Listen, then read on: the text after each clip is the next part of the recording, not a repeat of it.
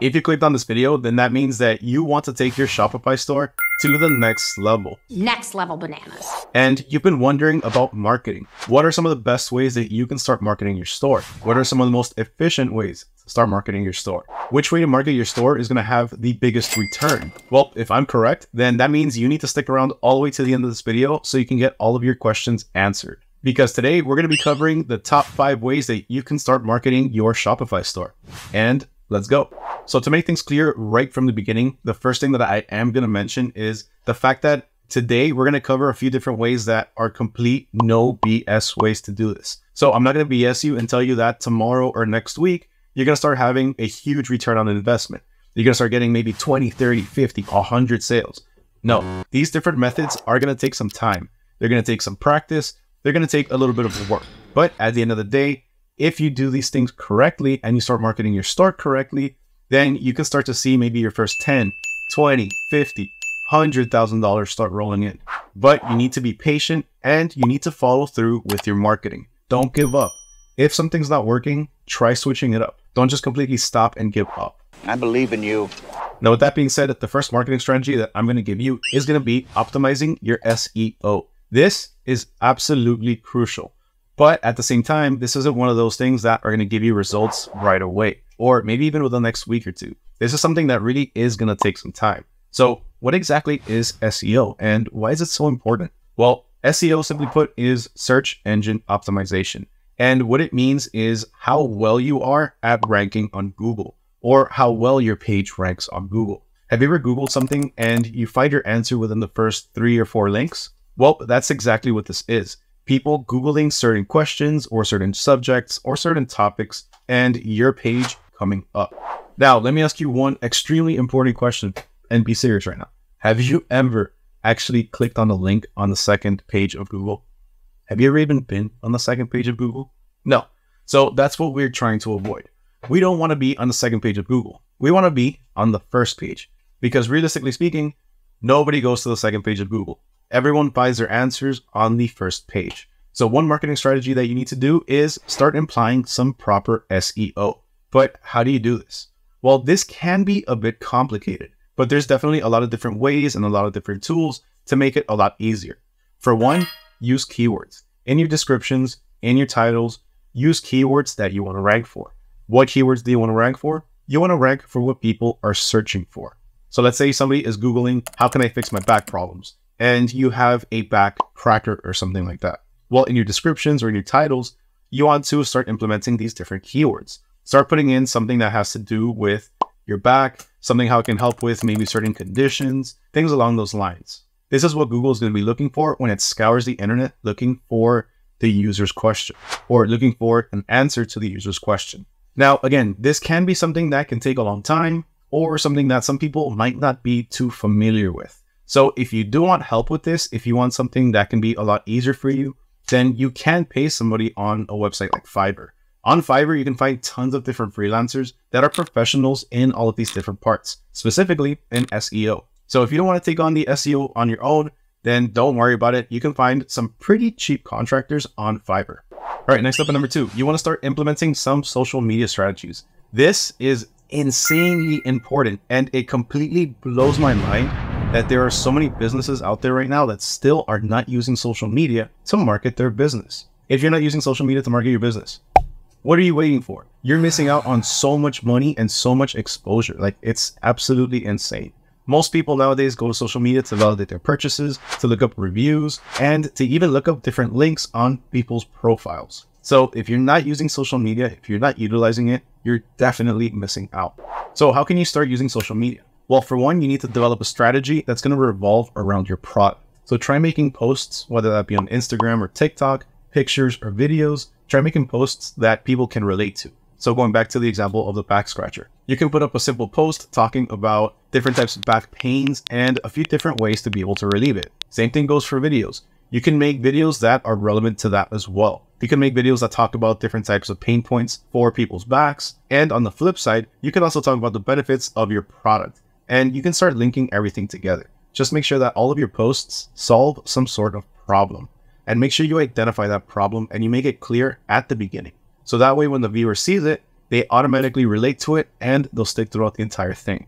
Another type of post is simply adding social proof, reviews, or testimonials. Social proof is absolutely everything, and if people can see positive reviews, then they're a lot more likely to actually go to your website and make a purchase. I read a review. You read reviews? I read multiple reviews. And last but not least, this is one that I have personally found to be extremely helpful. This is one that's very useful and one that I highly recommend, probably more than anything else. And that's being active in your community. When somebody asks you a question, answer them back. There's tons of different profiles out there, tons of different businesses out there that have an insane amount of questions on their posts and they don't have any answers.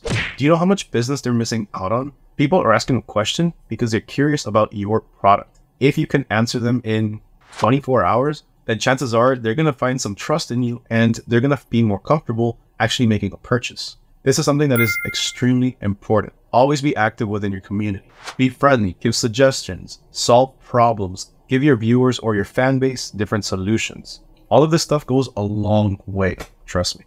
Speaking of social media, everything I just mentioned is pretty much the free organic way of doing it. But you also have the paid way of doing things. So you have paid ads. Now, when it comes to paid ads, there's two main platforms right now that are absolutely killing it. And that's Facebook and TikTok. TikTok, though, if you're not on there, I know a lot of people are still a little bit iffy about it, but if you're not on TikTok, you're missing out on a huge demographic of people. But when it comes to actually marketing your products on TikTok or Facebook ads, or even Google ads, there's a lot of things that can go into this that are going to require some research and some work. It's also going to require a lot of testing. You want to make sure that you're targeting the right demographic of people and that you have the right audience, because if you don't, then the people are just not going to be interested in what you're showing them. Now, in the same way that SEO can be outsourced with somebody on Fiverr, so can Facebook and TikTok ads. There's tons of different services on Fiverr or online that can take care of this entire process for you. But of course, if you do want to save money, then you can take on all of this yourself. Now, if you want to learn about Facebook ads and you want an in-depth guide, then just go ahead and comment down below, hashtag Shopify marketing, and let me know what your plans are to market your Shopify store. Once I see that you left a comment, I'm going to go ahead and reply back with a link to a free ebook that explains everything that you need to know about Facebook ads and how to get started.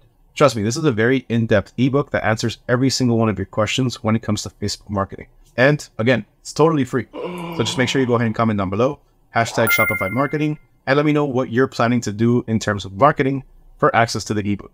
Now, speaking of posting content on social media, there is also content marketing. Now, what exactly is content marketing and how does it differ from social media marketing? Well, simply put, content marketing is any type of content or any form of content that you're uploading to your website. So if you have a blog, if you have an article, if you have a section for videos where your viewers can go on there to learn about whatever it may be, then that is considered content marketing. And the best part is if you're implementing different types of articles or blogs into your website, then that's also helping with your SEO. When you're writing these articles or blogs, chances are you're writing in a ton of different keywords that you want to rank for. Now, the only thing you need to make sure you do in there is make sure you also start addressing different pain points. So that way, those pain points can rank on Google as well.